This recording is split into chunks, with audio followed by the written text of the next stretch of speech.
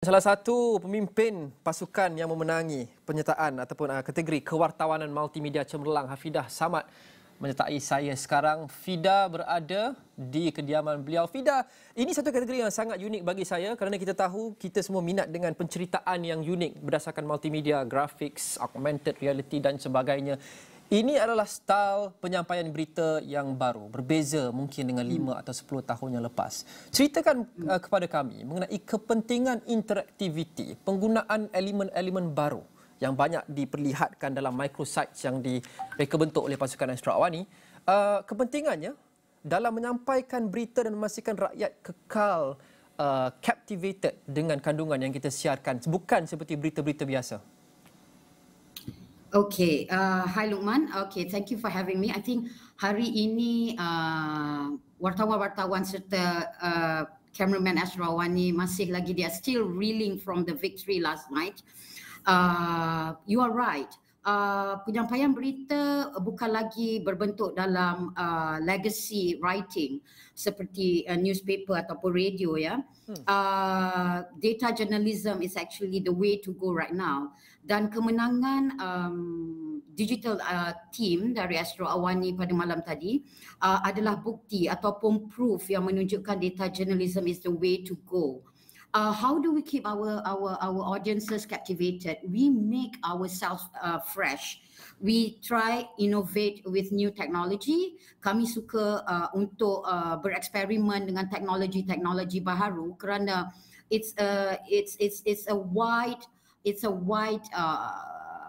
wide spectrum di luar sana. Teknologi ini bukan limited, ia adalah borderless. Jadi kemenangan kami dalam atau tim digital tech dalam kategori gangsa malam tadi merupakan satu achievement yang cukup besar kerana ini membuktikan bahawa there are following di platform digital. Cara penyampaian cerita ataupun our narrative online adalah berbentuk interaktif. You are right. Mengapa kami membuatkan ia berbentuk interaktif? Kerana kami tidak mahu ia membosankan dan kami tidak mahu ia bersifat static, which is why interactivity is very important. Kebanyakan dari page kami yang telah kami sediakan over the past few years adalah kami harapkan dapat memberi impak kepada pengguna-pengguna digital dan kemenangan ini membuktikan bahawa there is actually following of what the team has worked hard so far. Okay, walaupun kami kecundang di belakang The Star dan juga Malaysia kini, tapi saya sangat berbangga, ya, the leadership team of Astro AWANI sangat berbangga dengan achievement ini kerana ini merupakan kali pertama mereka memasuki atau menyertai Malaysian Press Institute Petronas Award ini. Ya, 3 entry dikemukakan dalam kategori ini bagi pihak Astro AWANI. Antaranya adalah microsite kita, halaman mikro interaktif Keputusan Pilihan Raya Negeri Sarawak, PRN Sarawak tempoh hari, PRN yang ke-12, tragedi banjir akhir 2021 dan juga COVID-19, data dan juga maklumat setakat ini. Saya faham apabila kita lakukan di belakang tabir dan selaku penyampai juga yang banyak kita bermain dengan data-data ini, dengan skrin sentuh dan sebagainya. Terutamanya dalam liputan yang melibatkan real time seperti pilihan raya, PRN Sarawak sebagai contoh. Apa antara cabaran yang sering dihadapi? Kerana di sebalik segala interaktiviti dan aspek teknikal yang perlu sentiasa dipantau dengan rapi, kita juga sentiasa mendapat maklumat yang masuk dengan begitu banyak dalam real time. Keputusan kerusi-kerusi don dan sebagainya.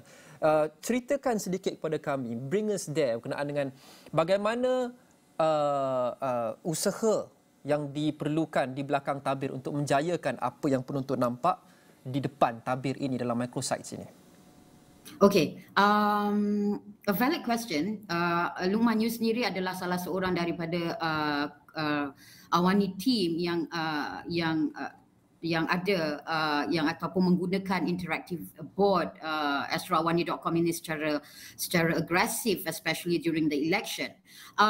So all hands are on deck, especially pada D-Day, pada Pilihan Raya Negeri Sarawak utamanya.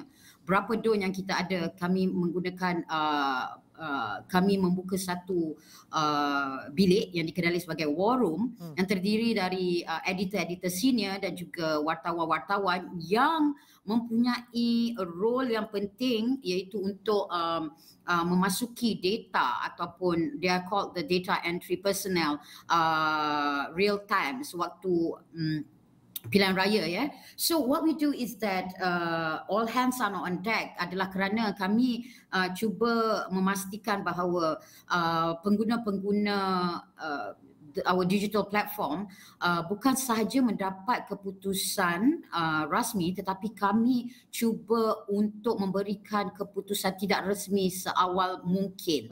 So you can imagine how much work that goes into keying in the data and the data in the war room. So it's actually very chaotic, but I like chaos. Because dan numbers yang masuk ataupun our users numbers are very high, especially during D-Day.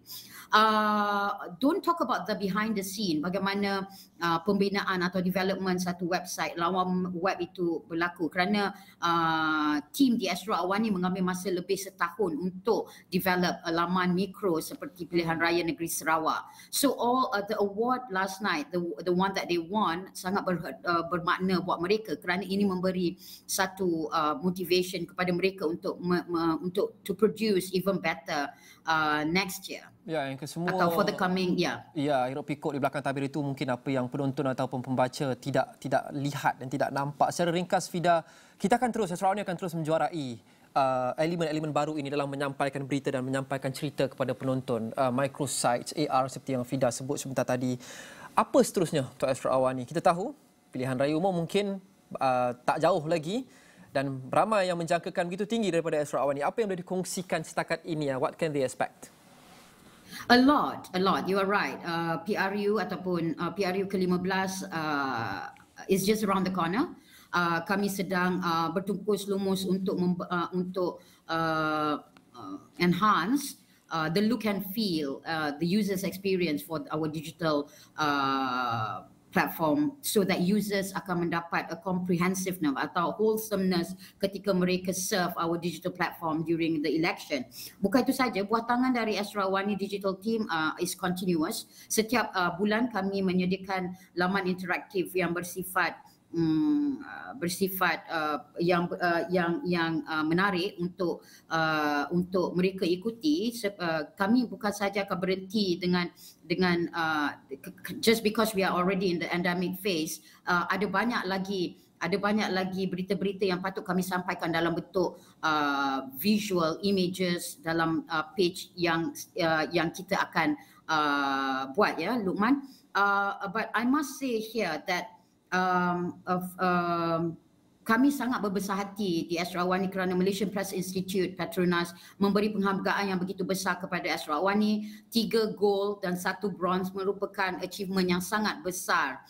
Most of them, actually ketiga-tiga pemenang atau keempat-empat pemenang merupakan pemenang pertama kali, dan ini merupakan satu penghargaan yang cukup besar. Saya tidak terkata, ya, kerana kita berentap dengan legacy media. We are talking about the newspaper, we are talking about TV station yang lebih established dari Astro AWANI. Astro AWANI is just a new kid on the block, but we have proven that we have got a really credible and good team to actually back 3 gold and also 1 bronze at the MPI. Baik, kita akan terus menambah baik kualiti perkhidmatan dan penyampaian bergerak ke hadapan. Itu kita boleh pastikan. Hafida Samat, terima kasih. Hafida Samat, Pengarang Eksekutif Astro AWANI.